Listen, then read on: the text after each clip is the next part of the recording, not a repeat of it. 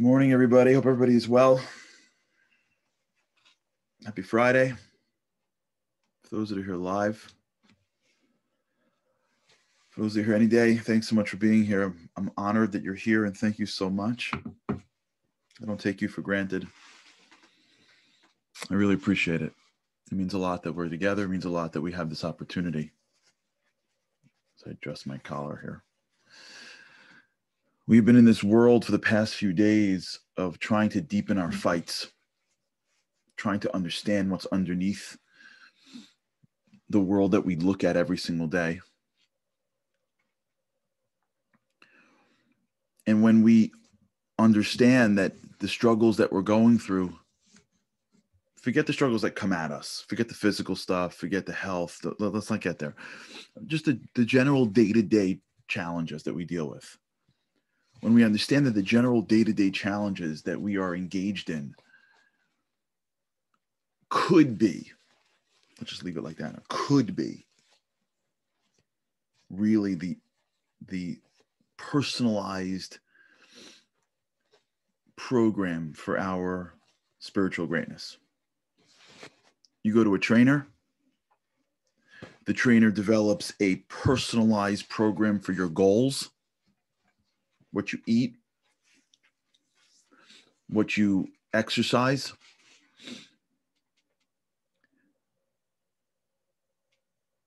It could be that this entire thing called life is the personalized program of the creator of the universe for you. This is sort of like Kabbalistic stuff, so I don't want to push people too far until they understand it. This is the secret, if you will, or the source of this tradition that we have, that each person is supposed to say when they wake up, the world is created for me. You know, there's a tradition that we have that the two lines that we're supposed to say to ourselves every day is that the world was created for me and that I am but dust and ash. In Hebrew, it's ha'olam nivra bishvili and anochi afar ve'efer. For the Israelis, I hope you liked my Israeli accent on that one. At least I tried. These contrasts. And we can get into what does it mean to be ash and dust, but at least let's go to the first part, which is ha'olam nivra bishvili, the world was created for me. Now, clearly God's not like, hey, let me make you more arrogant. Thank you, Daniel. I have my Israeli on right now, giving me my vote of Israeli confidence. I appreciate that. This concept that the world is created for me is really a piece of this,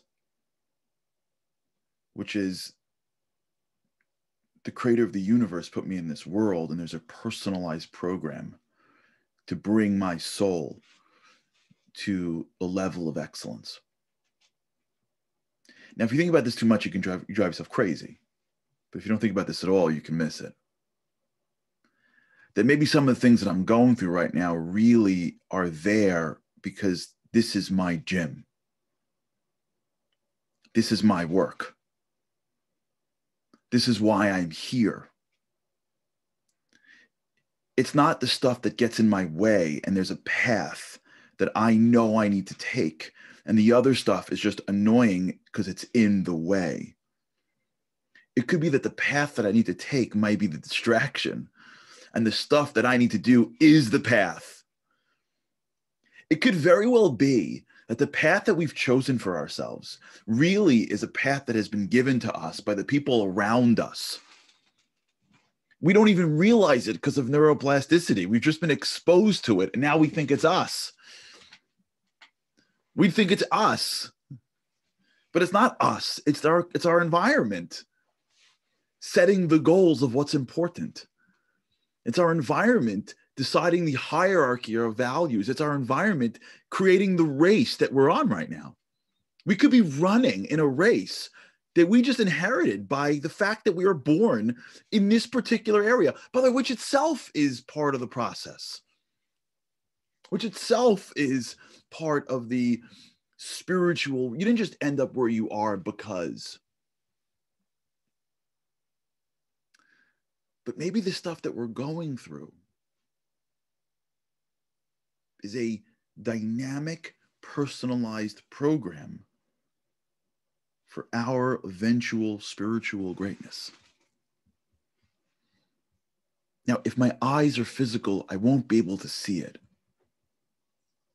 And if my eyes are fixated on materialistic goals only, we're supposed to be able to live in this world. We're supposed to be able to be successful in the physical world. We have a world where 6 days a week we're supposed to work. We're not living in the Garden of Eden. But if my eyes are only fixated on material pleasures and pursuits, I may miss the underlying focus of my actual life. But as I start to look at values, as I start to contemplate the end of my physical life, where I get to just be in a place of truth, and look back at my life and look for the underlying values that should have shaped me and should have driven me through all the pathways that the physical world has given me. As I start to do that, what's happening is I'm starting to clarify my lenses to see the physical world as just the garment of the spiritual world. And so the work that I'm doing, the challenges that I'm facing, the goals that I have really are the manifestations of my values. If that's how we see the world, now we're playing at a different level. And now the things that I go up against, I can try to extract the value from. So if my children really are there because I want to either make them independent or successful, or they bring me some level of benefit, great. But if my children are there, or my friends, or my community, or whatever it is that you have around you are there, maybe in part to extract out my greatest traits, then maybe the fact that they just spilled the cereal all over the floor after I told them 30 times not to eat in the living room is a personalized program for me to learn patience at a level that I never had to learn it before. And maybe that kid who I'm teaching or I'm around, who is driving me off the wall every single day, is designed for me perfectly. And maybe the challenge that I'm in right now, in anything, maybe the difficult person in my office, again, if it's dysfunctional, if it's abusive, I'm talking about, I want to stay away from all extremes just for a few minutes. Once this happens, our minds start going into the extremes. Let's just stick the principle in the middle. Maybe I'm in this space so that I can learn how to be generous to those that don't respond back. Or there's a guy in my office who is really as difficult as he is, or difficult as she is. Maybe there's someone that is, maybe no one's ever smiled at them. Maybe no one's ever said a kind word to them. And I have the opportunity to light someone's life up.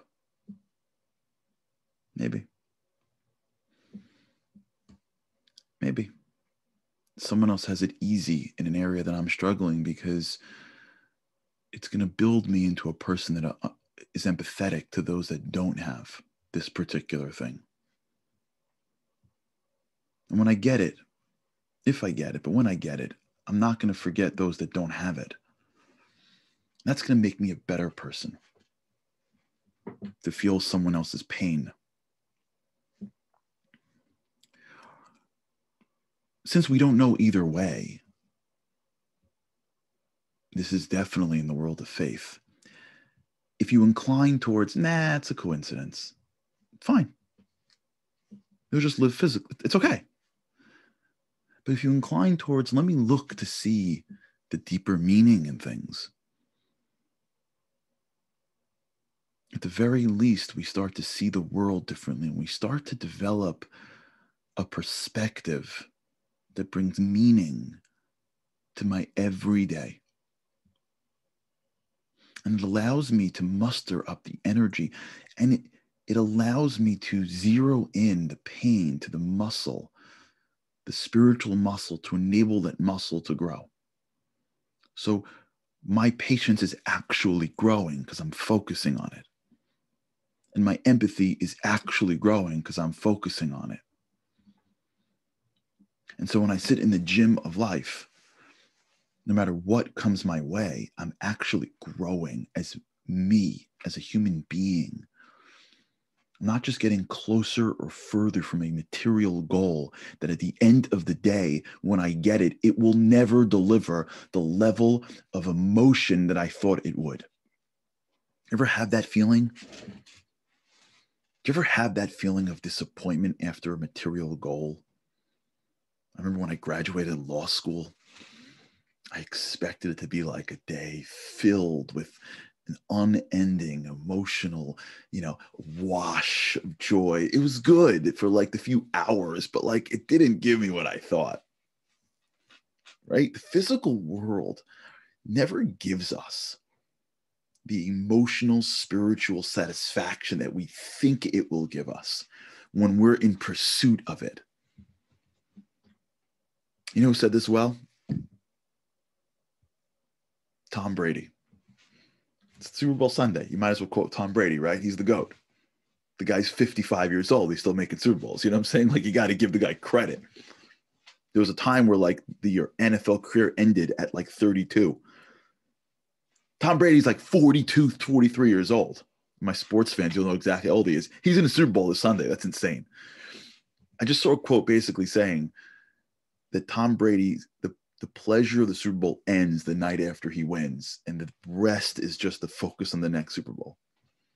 Like, he understands that the physical world can only give you so much. To him, it's the journey of the game that gives him more. But that's what I'm getting at, which is once we start to be real with the world and start realizing that the pursuit that I'm after, I've been doing this for 10, 15, 20, 30 years. I got to use the historical knowledge that I've developed. The physical pursuit that I'm after, awesome. But I don't want to oversell how it's going to feel. It's going to feel good for a few minutes, but I don't want to oversell it because I've been doing this before. I've achieved a little bit in my life. And so when you're reminding yourself that it's going to be good, but it's not going to be that good. It's going to be good until. It only drives us to saying, I don't want to have that feeling after the physical accomplishment 5 minutes. I want to have the deeper feeling. I want to be able to go into this world and achieve things, but have it at a much deeper level. And when you're fighting the battles at the value level, when you're looking at the material stuff coming at you and saying, wait a second, yeah, I hope I can overcome this challenge to get that thing.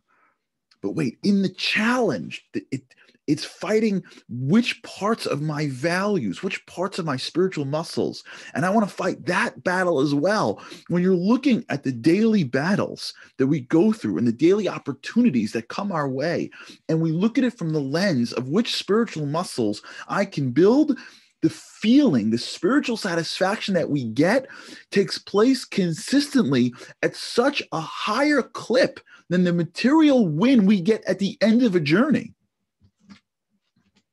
We're not anxious until we win and then you enjoy it for 2 minutes and then you move on to the next thing.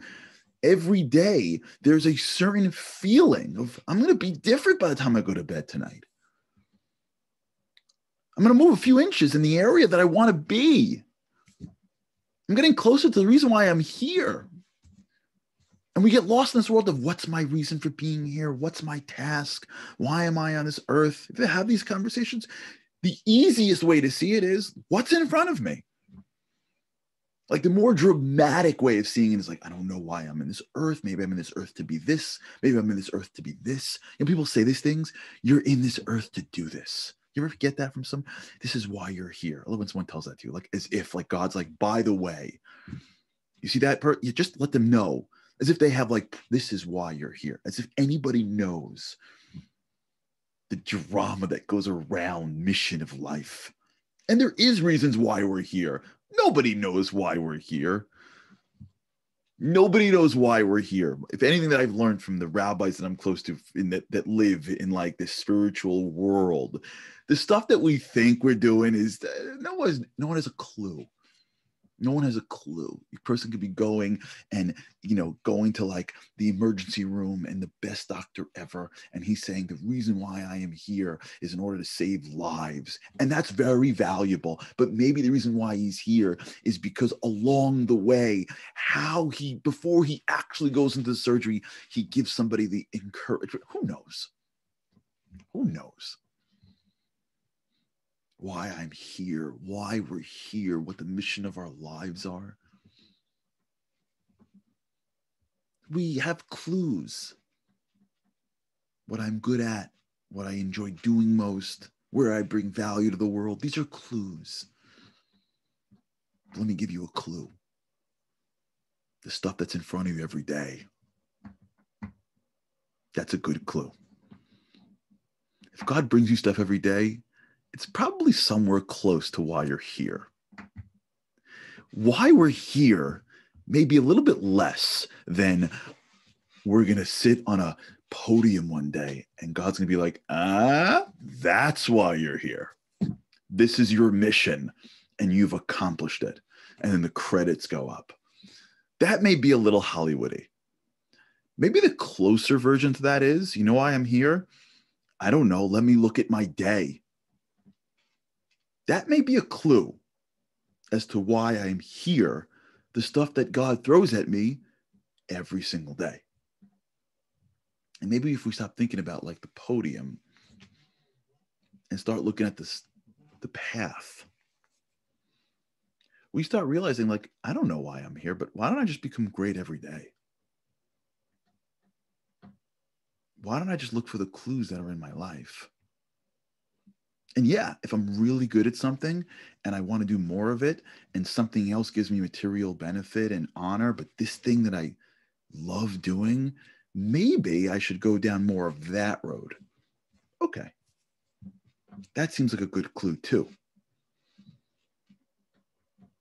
I don't know, but if me and you decide that every day of my life I'm living my mission, and my mission is what the general gives me every day. Isn't that higher? Like, what's a better soldier? The one who sits around the barracks and's like, why am I here? To be a sniper, to be a commando, I don't know, a paratrooper of tanks? Or is a better soldier going, what does the general want for me to do today? Are we cleaning the barracks today? Let me just clean the barracks as best as I can. What does the general want today? We're jumping out of helicopters? Let me try to be the best at hell. We're swimming in the sea? Okay. The confidence in the general gives the soldier the ability to go and fight any battle that gets put his way. Maybe that's our mission. Maybe that's our foundation. When I start thinking about the values that I want to live and leave in this world and that I want to embody, and I start working slowly every day together to clean the lenses, to look at the world and see what assignment the king gave me today, what assignment the general had for me today. Ha'olam nivra bishvili, the world was created for me. I got a list today. I wake up in the morning and I put on those glasses and say, all right, let's make today great. Let's go deeper. Let me ask myself when I'm involved in something, what value, what trait is being used right now?